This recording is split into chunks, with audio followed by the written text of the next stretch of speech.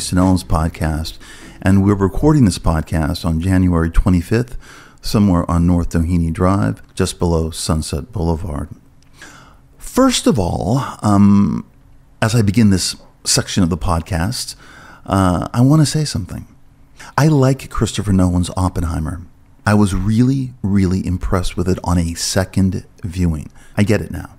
I get it. My mind was changed. This happens. Not a lot, but it happens. For some reasons, I resisted the movie when it opened last summer to a glorious critical reaction and became a box office blockbuster with immediate bets that it would sweep the Oscars the following year. I thought somewhat sourly, yeah, that's probably true, and why not give Christopher Nolan an Oscar, even though Oppenheimer on that first viewing left me cold. I was so primed for it, even though it's not my kind of movie. A studio-approved historical biopic, a prestige costume drama, a period piece about something very, very important, a movie about the hazards of being a genius. Okay, well, but it's Nolan, so I was pumped. And yes, even after Tenet, I was pumped. And it couldn't be as dull as Ron Howard's A Beautiful Mind.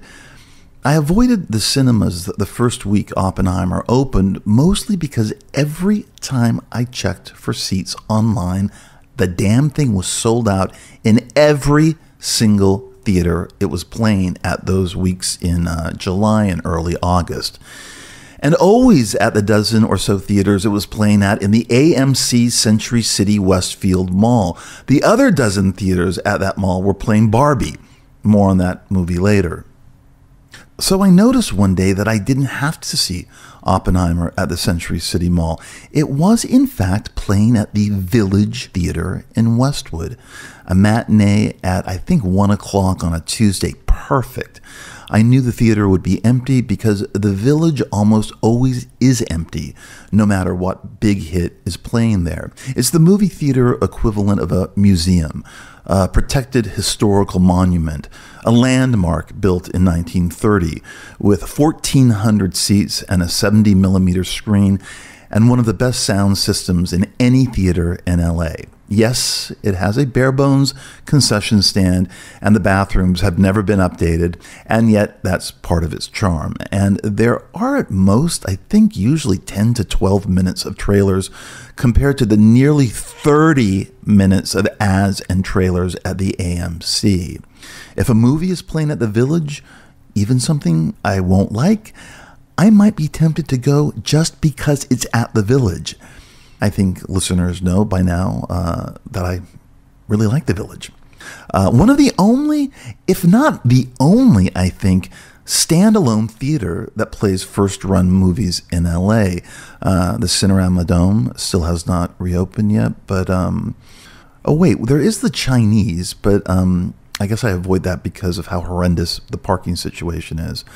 I am a Christopher Nolan fan, not a fanboy, but simply a regular fan, even if some of his movies have left me scratching my head as I walked out, even after being thrilled. Inception and Interstellar are prime examples of this, one I liked less than the other. And then being thrilled by his overall sense of spectacle, mixed with, at times, a daring use of narrative. See how carefully composed the mosaics of Dunkirk and Oppenheimer actually are. And he's mastered a new kind of screen language, constantly keeping the editing rhythm paired with an almost continuous score that gives his movies a propulsive energy, a momentum that sometimes you're aware they don't always merit, the style at odds with certain scenes we're watching. Nolan, who also writes his scripts, the only one he didn't was Insomnia from 2002, a remake of a Norwegian thriller starring Al Pacino and Robin Williams, thinks big and is a better director than he is a writer. Often he writes with his brother Jonathan, and sometimes you wish there was another writer in the room. He's good, and he always manages to bring an unusual and often surprising structure to a picture. And of course, there's his technique combined with an almost immaculate classicism that should be the envy of every filmmaker out there working today and taught in film schools. But he can be an overly familiar, perfunctory dramatist within individual scenes and with a lot of his dialogue. I'm not sure he can make a comedy. Humor is not on Nolan's checklist.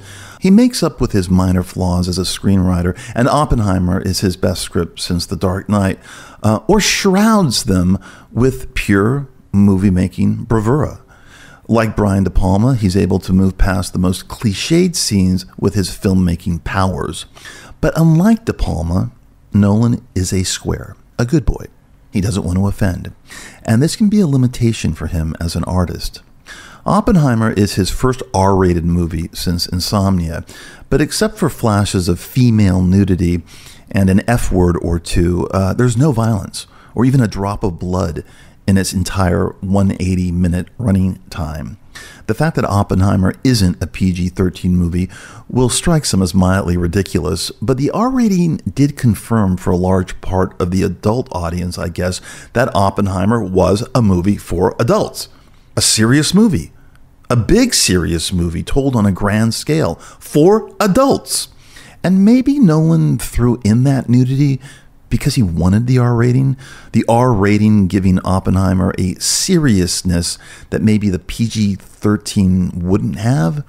Oppenheimer perhaps proved that an audience was starved for this, or maybe they were just starved for a new Nolan flick. Maybe that was me as well. Now, I'm not sure about big, serious studio movies. They're mostly Oscar bait drag, but this was Nolan. And he doesn't make those kinds of movies. And maybe this is why I was surprised by the fact I was blinded by this movie's very real skill when I watched it for the first time on the big screen and was just simply bored silly. Now, I'm not a fan of Memento or Nolan's debut Following. Tried watching both again this past year, not for me. I liked Insomnia a lot better, but The Prestige and Inception didn't particularly blow me away, though they were obviously well made, even clever films. And maybe if I'd seen Tenet in a theater, I wouldn't have been as dismissive of it, even though I enjoyed the absurdity of its plot. But they're all watchable. And Nolan paces every movie he makes like a thriller. That helps a lot. The Batman trilogy, especially his masterpiece, The Dark Knight, in between Batman Begins and The Dark Knight Rises, are what excited me most about Nolan. The seriousness and gravitas and ideas he has melded into these popcorn superhero movies was a dramatic and invigorating and revelatory blast. And I thought he handled the scope and complexity of Interstellar beautifully, and Dunkirk was an irresistible World War II movie. Simple, rousing, moving, and a grand piece of showmanship. The excitement of Oppenheimer seems to be attached to two things for me. It was a new Christopher Nolan movie, probably the last of the marquee directors around, meaning people will go to a movie if it's directed by him. Tarantino is probably the only other one left. Spielberg, as we have seen in his last two flops, is not. Scorsese never was. He's had so many more flops than his. And the fact that I, like the audiences, seemed starved for a big-budget studio R-rated adult drama was also part of my pre-release excitement. That was, of course, a movie directed by Christopher Nolan. Let's not forget that. So when I went to the Village Theater, I was ready, excited. The reviews had been great. The box office phenomenal. It was going to win Oscars for Nolan and for Best Picture. This was already being prophesized by people at advanced screenings. The trailer looked grand. I was ready. As I've said, The Village never has that many trailers, and there were maybe 40 people scattered about the massive auditorium. The most I'd seen since either Top Gun Maverick or the last Bond movie, but still a fraction, just a small fraction of what the theater could hold. Okay, so what I began watching seemed to me a fairly conventional movie about a misunderstood genius and also, oh no, a kind of courtroom drama. And so I settled in and concentrated on the movie, but it just wasn't engaging me. It was just a lot of people rushing around or sitting in rooms, being interrogated, and a lot of talking, all of it seeming somewhat standard. Well done, but why was Nolan making this movie? I felt no urgency about this. It reeked of prestige. There were too many characters. I could understand what was going on, but then it started to get vaguely boring. The test explosion happens, and that was okay. And yet there was another hour left to go. And I realized that a villain now needed to be vanquished. I started stretching and then pacing the back of the movie theater, waiting for the movie to end. There was no one around me for at least 20 rows. I was in the very back of the theater, so I could pace and look at my phone without bothering anyone. And this talk fest was just driving me crazy. I found it so risible that no one thought we'd be interested, and yet so proudly presenting this. What were people talking about? Yes, Oppenheimer had a scope and a scale, and yet it was trapped in rooms with scenes that seemed so obvious and clear-cut that they dithered into the air. What was going on with audiences who were going to, by the end of its worldwide theatrical run, help make this movie an unheard of $1 billion, making it the second highest grossing R-rated movie in American history, Joker being the highest grossing, and yes, at a very distant third, Deadpool 2. What had I missed? Why did I come out of the movie grumbling and disappointed? What did it all mean? Why were people getting excited by this movie? I felt left out of the excitement. I wasn't surprised that a few people agreed with me, but only a few. But a lot of people I know really liked the movie and were surprised I hadn't. But I just couldn't grasp their enthusiasm. I just thought Oppenheimer was kind of boring, and this was considered a hot take in the summer of 2023. I was a troll. It was based on a very popular biography published in 2005 that I've never read, called American Prometheus by Kai Bird and Martin J. Sherman. And yes, it's about J. Robert Oppenheimer, the American theoretical physicist who helped create the atomic bomb in his role in the Manhattan Project, which was the project where the atomic bomb was created. And so the movie chronicles the career of Oppenheimer, beginning when he was a 22-year-old student at Cambridge, then moving to Berkeley in California, where he teaches quantum physics and marries Catherine, a biologist and an ex-communist played by Emily Blunt. The whole communist angle will come back to haunt Oppenheimer in its final third, while also having an affair with Jean Tatlock, a troubled psychiatrist played by Florence Pugh. And in the bulk of the movie, he is recruited in 1942 by the U.S. Army to oversee the making of the atomic bomb in Los Alamos.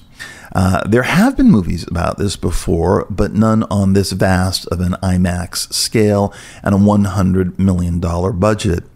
Sam Mendes had been the first director interested in adapting the book, but could never figure it out as a movie and gave up. And for about 15 years, numerous filmmakers tried, including Oliver Stone, but ended up with nothing. But Chris Nolan had written a screenplay for Oppenheimer and was planning on making it his next film after Tenet with Warner Brothers, the studio he had been in a long-term professional relationship with. They had produced and released all of Nolan's films, but they had, according to an enraged and very public Nolan, betrayed him, bungled completely during the pandemic the release of Tenet, which they put up to stream after releasing it in the few theaters that were actually open. Nolan wanted them to wait, or just keep it in the few theaters that were open, but do not stream my movie yet. Warner Brothers refused. And so Nolan terminated his relationship with Warner Brothers and put the Oppenheimer script up for sale. And Universal won the bidding war. Nolan demanded the following from Universal: a production budget of $100 million, an advertising budget of $100 million, an exclusive theatrical window of 120 days, which means no streaming during that period. And he also negotiated 20% of the film's first dollar gross and a 3-week period both before the movie opened and another 3 weeks after the movie opened, where Universal could not release any other movies. The movie was shot from February to May in 2022 and opened in the famous Barbenheimer weekend in the summer of 2023. And we'll come back to that in a minute. Yes, Barbenheimer. My main gripe on a first viewing was that the entire movie should have just been set at Los Alamos, and we should have seen the bombings of Nagasaki and Hiroshima. If anyone could have pulled this off, Nolan would be the filmmaker. This should have been the prolonged and horrific climax of the movie, and that didn't happen. Instead, Oppenheimer went in a more talky and cerebral direction, a more searching and intellectual direction. And I had been grumbling about this ever since last August. What's the point if we don't see the aftermath of the very thing half the movie had been devoted in showing its creation? Until I rewatched it last week on my Samsung TV, alone in my bedroom from about 3 in the afternoon until just after 6 in the evening. I had a screener I got from Universal, WGA screener, and I changed my mind. I actually thought it was a very good film. It wasn't a movie for me. It lacked humor and playfulness and was so serious about its intentions it felt rigged. It didn't really breathe. It was a true story. It had hit beats. It had to dole out information. Almost all the dialogue is scientific and expository, but not bad. In fact, it's a really good script as far as biopics go. But Nolan has, as I've said, a kind of generic voice when it comes to scripts. And you could argue even a generic filmmaking style as well, but masterfully generic. And yet the scripts are not by any means structured generically. There's just a squareness to Oppenheimer's total smoothness, a professionalism that sometimes puts me off and sometimes I can admire. But Oppenheimer could have been made by a mathematician. And there was that lack of playfulness that bothered me. Yorgos Lanthimos' Poor Things is more my kind of movie than Oppenheimer. But where was the playfulness in this subject matter anyway? And what I was expecting was based on my own rather naive expectations, I now think as I look back from a later date. No one had actually figured out how to tell this story in a way that made sense dramatically. I just wanted something else last August, but that was my problem. On that second viewing, my mind was changed. I have no idea why, none, it just happened. And Oppenheimer played so much better for me, was so much more absorbing and gripping on my TV rather than on that huge screen of the Village Theater. I was so much more aware of the exquisite cinematography, the brilliant editing, the gorgeous wall-to-wall score, all of which will probably win Oscars. And I was never bored once on this second viewing, and everything fell into place. I now had nothing but total admiration for Nolan for pulling this difficult movie off, for making it so consistently entertaining. Now, I'm not saying I loved it. I am just saying I liked it. And I admired its ambitions and the way it was told enormously. But admiring a movie enormously is not the same as loving a movie. The movie didn't move me emotionally, but I was moved by the craft. And I was moved by Nolan's, for lack of a better word, competence, for laying this whole thing out. And also, especially for his casting. Cillian Murphy, who has never really registered for me before, is marvelous in a recessive performance. He has no big showy scenes. He doesn't scream, blow up, emote. And yet, based on Murphy's alertness to the role, we feel everything in a close-up. His eyes, the quiet delivery of his lines, his rage and disappointment, all conveyed without acting with a capital A. He inhabits this role. He lives in it. And he gives the film a gravity and an urgency that completely complements and heightens Nolan's gifts as a filmmaker. And Murphy has the added benefit of not being that well known enough to be distracting, to be a movie star first and Oppenheimer second.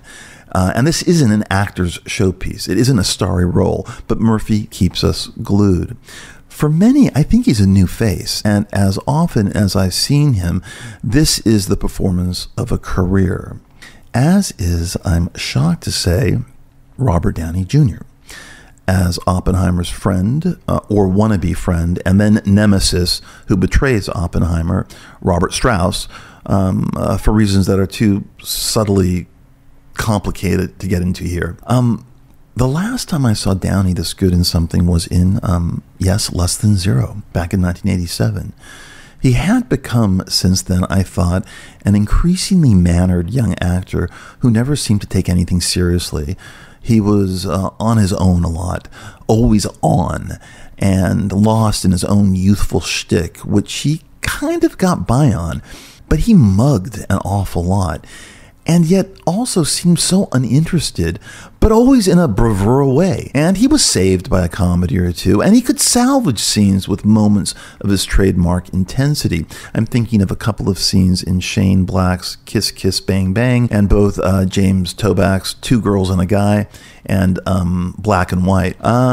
He also made the Guy Ritchie Sherlock Holmes movies watchable. I mean, I'll give him that. He was also really good in Wonder Boys, but he was still playing Downey more than he was playing that role. And I'd say the same thing about his performance in David Fincher's Zodiac. Solid, but it was Downey first. And the louche crime reporter fit his personality all too well. It was as if Downey was playing himself and not the self-destructive Paul Avery. And then Marvel swallowed him up when he starred in its first movie, Iron Man, from 2008, where he played Tony Stark.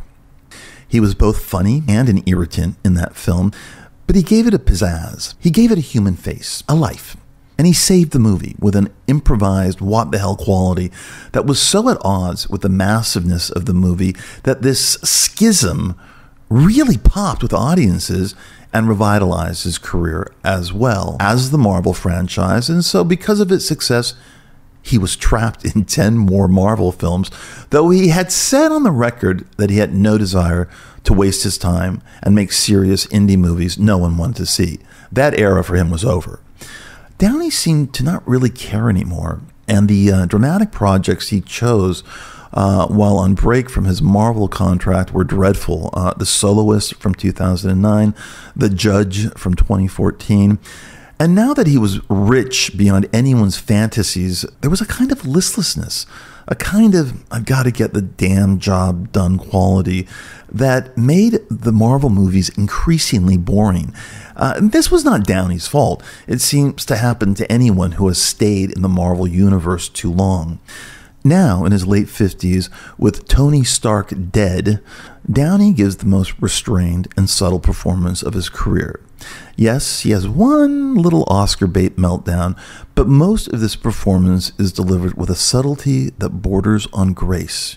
He underplays everything. He has to. His character's hiding something. And watching this performance for a first time, I was relieved and impressed that this role had turned him inside out. But I was so bored by a certain point and annoyed by the movie that the quality of this performance didn't register in any of the ways it did on a second viewing, where, like Cillian Murphy, Downey simply steps into the shoes of this man and finally gives a fully realized performance with no ego, no shtick. He is the villain of Oppenheimer, but a man who feels wronged. You have to see the movie. I don't want to explain it here. And though the movie is a little too proud of itself when he gets his comeuppance, this is the only flash of the old Downey. Downey will be accepting his supporting actor Oscar in March at the Kodak. He's been nominated twice before, but this is his moment. And add in the fact that he's helped make the town that will be honoring him billions of dollars does not hurt his chances at all. And though I would prefer Ryan Gosling as Ken, more on that later, to win Best Supporting Actor, I have no problems with Downey getting it this year, though I also hugely enjoyed Mark Ruffalo's out there slapstick performance as the hilarious fop lawyer in Poor Things almost as much as I enjoyed Gosling in Barbie. Emily Blunt transforms the role of the standby wife into a steely, unsentimental portrait of resolve. And Florence Pugh shows a side to her we've never seen, and I'm not talking about the nudity, we've seen that before, in which she's actually playing an adult for the first time, and she's very good. The rest of the impressive supporting cast is huge and includes Matt Damon, funny, on the verge of parody at times though. And it was so good to see Josh Hartnett back on the big screen in a substantial supporting role. He fits perfectly into the 1940s, 1950s time period, the all-American pragmatist who wants to save Oppenheimer from himself.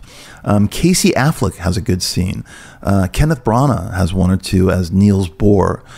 Benny Safdie's in it. Jason Clarke, Tom Conti as Albert Einstein, Dane DeHaan, and especially Alden Ehrenreich. More on him later.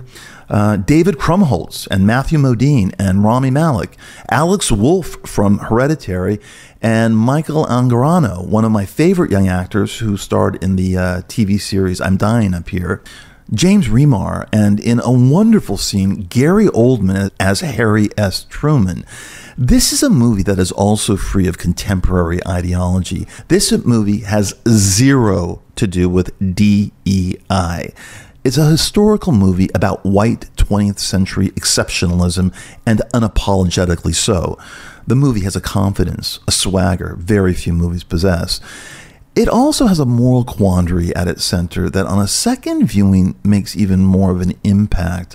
Oppenheimer would make a very interesting and instructive double feature with Jonathan Glazer's The Zone of Interest.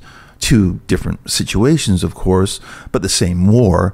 Both movies about building weapons of mass death, the bland bureaucrat talk over coffee of revolving crematoriums in The Zone of Interest, the gung-ho scientist racing against time to build something that will end up killing hundreds of thousands in Oppenheimer.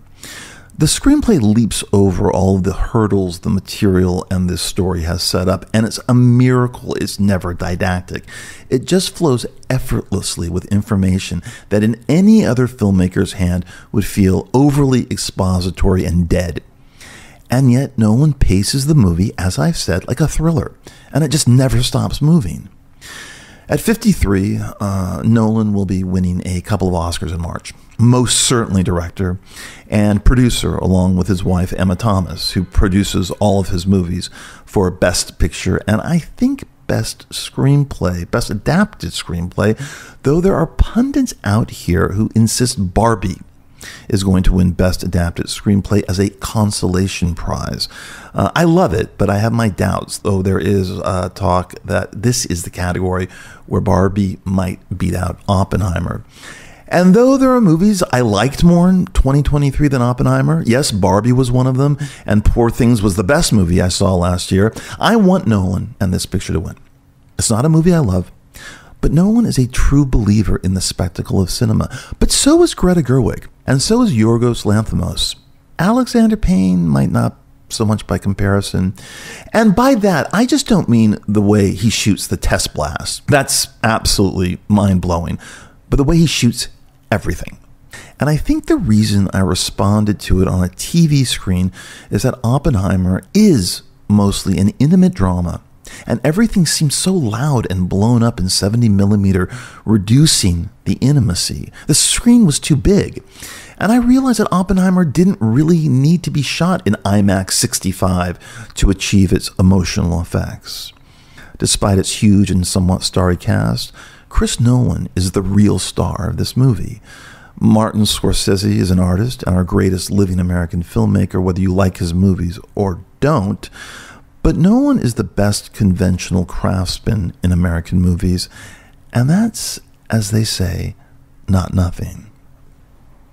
Okay, on to the other most talked about movie of the year, and that is, of course, Greta Gerwig's Barbie, the year's biggest hit. I had no real interest in seeing Barbie when it